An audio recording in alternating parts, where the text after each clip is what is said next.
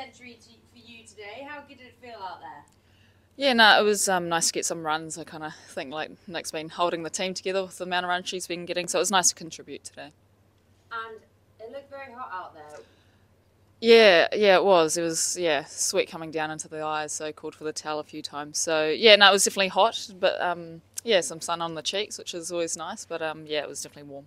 And nice to be able to hold your FairBreak bat up when you celebrate. Yeah, I thought I'd kind of show the FairBreak logo there. Thanks to Sean and the team for giving me some gear. It's not the day for the spirit today, but into the semi-finals. How has it been to be back with Team Spirit again this year? No, it's incredible. I think we've got really good camaraderie. We've got Esther, who's still back with the team, so that's great to have familiar faces, but also to have some new faces.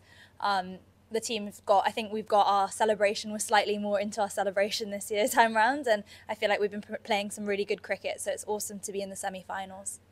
And not the win that you wanted today, but you already knew we're into the semi-finals. Was there any different kind of conversation leading into this game? Not different, not really anything different, but I think we got to give people the opportunity. So we got to give different players opportunities to step up, and it was really great to see some different contributions with the bat. And I have a question from Gomesh to Kerry. What was your mindset and the conversation you had in the middle when you were batting in the middle after those early wickets? Yeah, we were just looking to kind of build a little bit there after a few quick wickets up the top. So me and Nancy just kind of had to do a little bit of grinding in the middle there. We're just trying to put away the bad ball and keep it really simple and run hard. We just try to keep it simple. Atapatu bowled really well and she was hard to get away. We're just trying to take it really deep at that moment, yeah.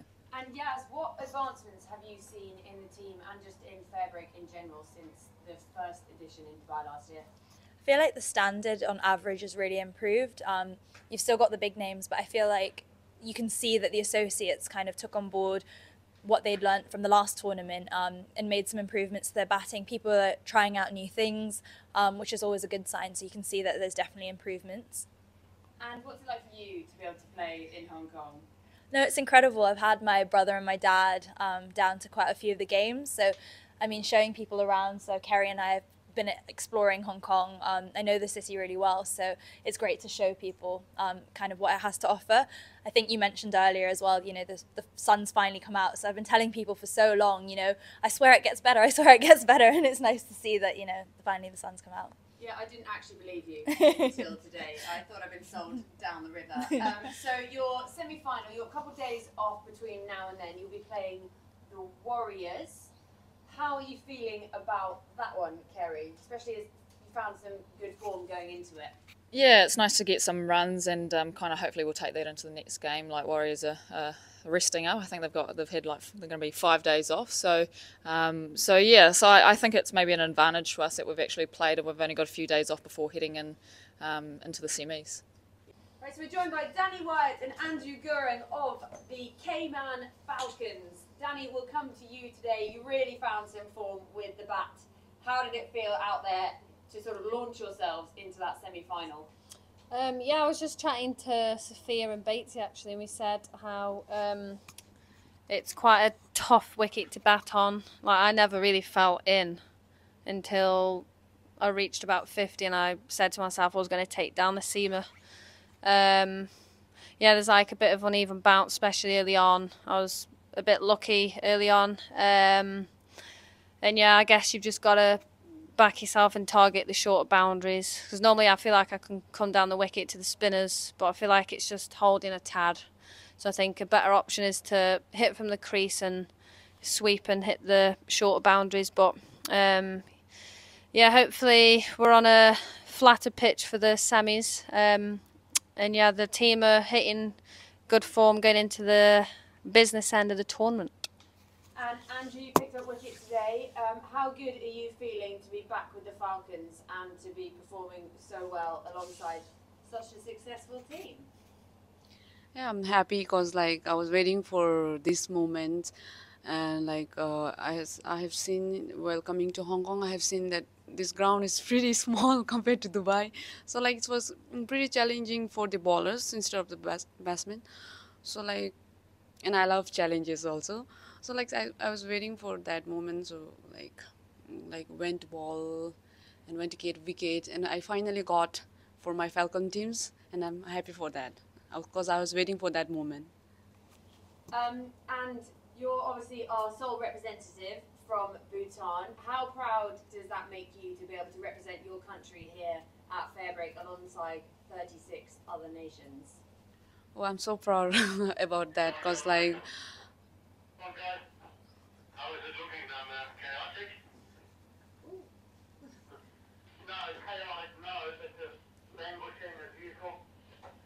There's also a lot of water. Okay, as soon as you can handle it alone, just send him up here. Anyway, let's do that one again. How proud does it make you to be able to wear that Bhutan flag on your back alongside players from 36 other nations here at FairBreak? well, I'm so proud, and thanks to FairBreak and to Bhutan for giving this lovely opportunity to play with a lot of stars and get knowledge from them, and learning from them, and like I saw like they are more like enjoying the games. They're more giving vibes, positive vibes to us. So I'm very happy and I'm very proud for The that. Cayman Falcons seems pretty full of positive vibes. And Danny, how much have you seen the development of some of the players in FairBreak and within the Cayman Falcons from last year to this year? There's been massive improvement. Little T has come on leaps and bounds. Like, her hands are so fast. Like, if you bowl short to T, she'll put you in the trees, as you saw today. And the bowlers as well, I found it really tough to get some of the associate bowlers away. Obviously, a bit of help with the pitch as well. But, you know, last year, the associate girls would have seen what level they had to reach, you know, by watching the international girls. And, yeah, this tournament's just fantastic, and for the growth of the women's game as well. And, yeah, big things to come in FairBreak. And so we're reaching the business end of the competition. You've got rest day tomorrow and then the 5th, 6th playoff on Friday, but into the semi-final on Saturday. What kind of discussions will the team be having between now and then? Yeah, we don't know what time we're playing yet, but yeah, we know we're playing on Saturday, and I don't know what pitch we're going to be on, but we'll be having a few chats about, you know, how we want to play the match and what team we're looking to put out. And ultimately, you know, it's about being simple, keeping things simple. Like last year, we had a really good semi-final, so we'll take confidence from that, and we want to go all the way and lift that trophy this year. So I can tell you that you are playing the Barmy Army in the afternoon. Oh, brilliant. On Saturday. So Warriors will take on Spirit in the morning. So I guess you'll get to see the game before. Do you think that will impact your game at all? Well, yeah, it's always nice to see what the pitch will be doing. Get an extra lie in as well, which I always like. And yeah, we really can't wait to get out there and hopefully lift that trophy this time. And I believe we have a question from Mohit. So do you want to go ahead, Mohit? Thanks, Georgie. Hi, Danny. Congrats on qualifying for the semis. You all faced Barmy Army earlier as well in the tournament, and till the time you and Chamari were batting, the match looked fully in your control, and then Barmy Army went on to win. So what are some of the learnings you took from that match, and what would be the key to doing well against them in the semis?